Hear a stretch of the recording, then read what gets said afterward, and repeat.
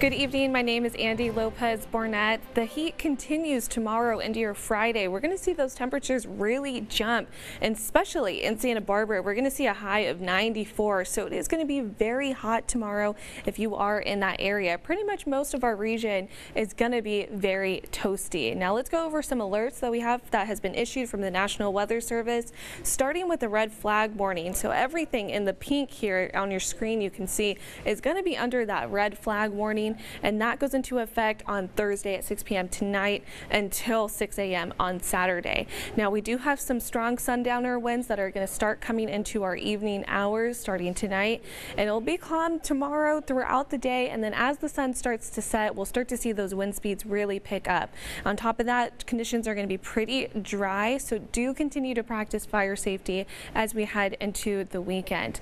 Now with those two, we do have some heat alerts to go over as well, starting with our excessive heat warning that is in effect now until 6 p.m. on Monday. And that's going to be for everywhere on the pink on your screen here, especially for the interior mountains, inland areas. So do remember to check on any loved ones and pets. And we also have a heat advisory, as you can see, that's also in effect now, and that'll go until 6 p.m. Sunday for the San Luis Obispo County inland coastal areas, as well as the interior mountains for Ventura County.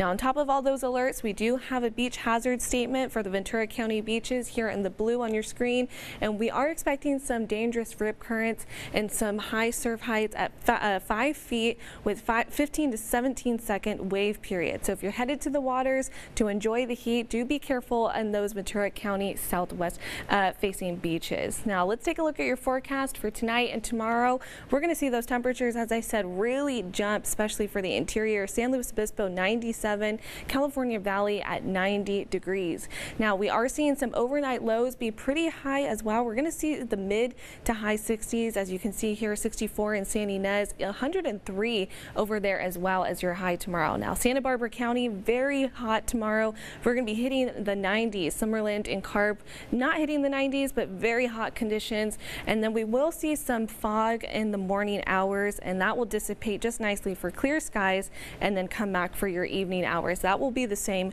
for Ventura County. So do be careful as you're headed out and enjoying the heat. Let's look at your forecast.